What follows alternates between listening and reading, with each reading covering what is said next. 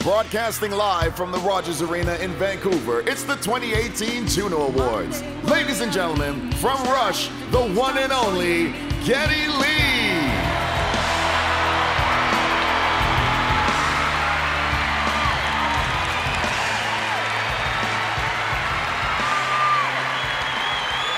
Hello.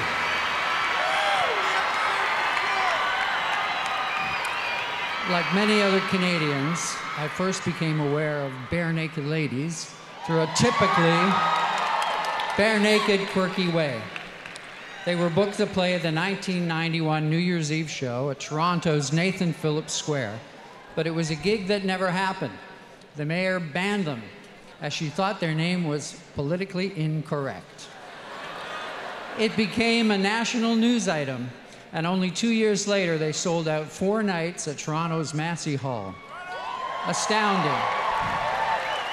It beat Rush's then record of sold-out shows at the venue, so naturally, we sent them a bottle of champagne to celebrate the occasion. When they broke in America, 80,000 people turned up to a free concert in downtown Boston.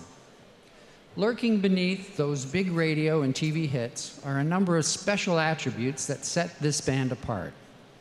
One is their adventurous songwriting spirit, evidenced both lyrically and musically and abundantly displayed throughout their entire repertoire. 2, they possess a definite sense of where they are from. That sense of humor that exists in our home and native land, eh? And finally, something that I believe flies under the radar with BNL is what effing great musicians they all are.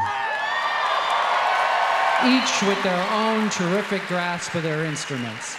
It is an honor to induct these guys into the Canadian Music Hall of Fame. 30 years and still going strong, Barenaked Ladies. It's been 30 years since schoolboy friends Ed Robertson and Stephen Page formed Barenaked Ladies. Since then, the band has sold over 15 million albums. They've even had an ice cream named after them. They've also written a theme song to an historic sitcom. It all started with a big bang! Our career is like in chunks. There was pre-Gordon and that scrappy sort of van touring thing. You might have millions of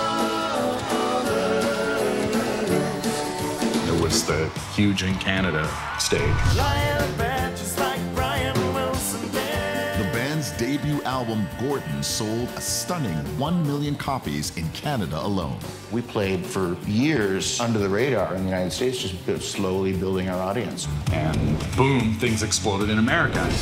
It was the Old Apartment video that broke them in America. Although the Old Apartment video was directed by some hack director, And then Stunt came out and was huge. What is happening here? In 2009, Stephen Page left the band and embarked on a successful solo career. The band did not miss a beat, releasing a series of new albums. Congratulations to our friends, the Barenaked Ladies. Congratulations on this honor. You're my favorite band. It's a great achievement. Congratulations, fellas. So very well deserved. Enjoy every moment. Please welcome Barenaked Ladies to the stage.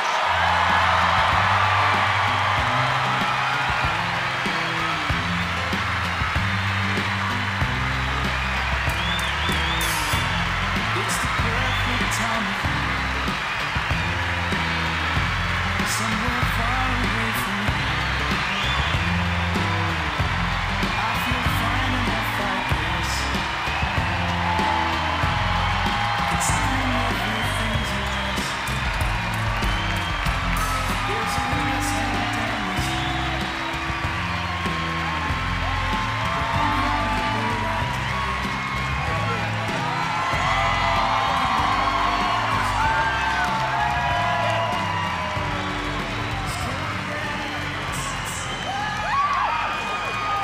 That's good. Woo!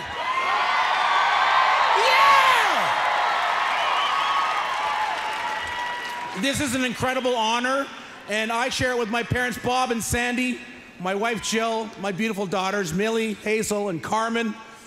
Shout out to my teammates on the Jokers Hockey Club.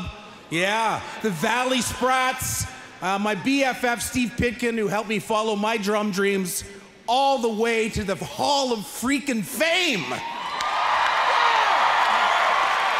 This band would not exist without public school music education. We all want to thank our music teachers, all of them. Mom, Dad, Anna, Finn, Chloe, you inspire me every day.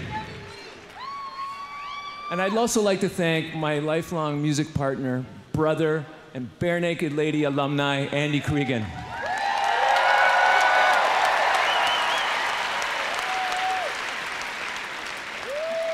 Guys, I'm not crying, you're crying. That's not me, I'm not doing it. Thank you guys for the chance to make music with you for 20 years. I'm so proud of everything we've done together.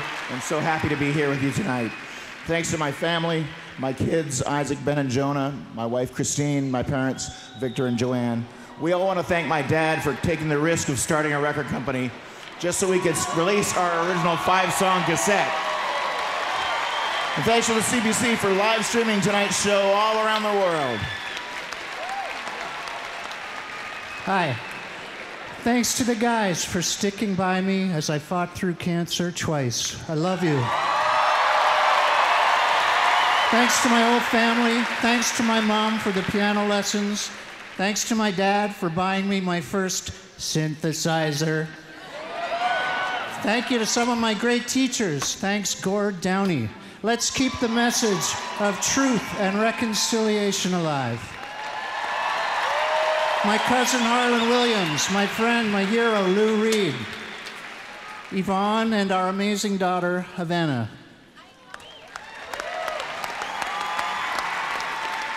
Thank you so much to my wife Natalie, my incredible kids whose names escape me.